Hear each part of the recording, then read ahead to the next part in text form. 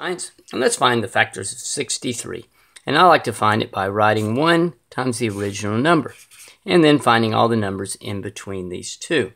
Will 2 go into 63? No, it doesn't end in an even or either an even number or 0. Let's pick up the pace. 3 goes into 63 21 times. 4 does not go into 63. 5 does not, because it doesn't end in 5 or 0.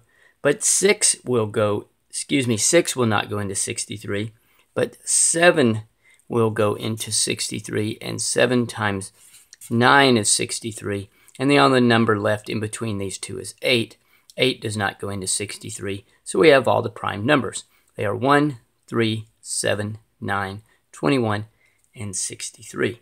Now let's find the prime factors of 63. Let's begin with 3 times 21. Circle the 3 because it is prime. And now 3 times 7 is 21. Circle both of these because they are prime. So the prime factors are 3 times 3 times 7, or 3 squared times 7. So there we go. Here are all the factors of 63. And here are the prime factorization of 63. Thanks for watching, and MooMooMath uploads a new math and science video every day. Please subscribe and share.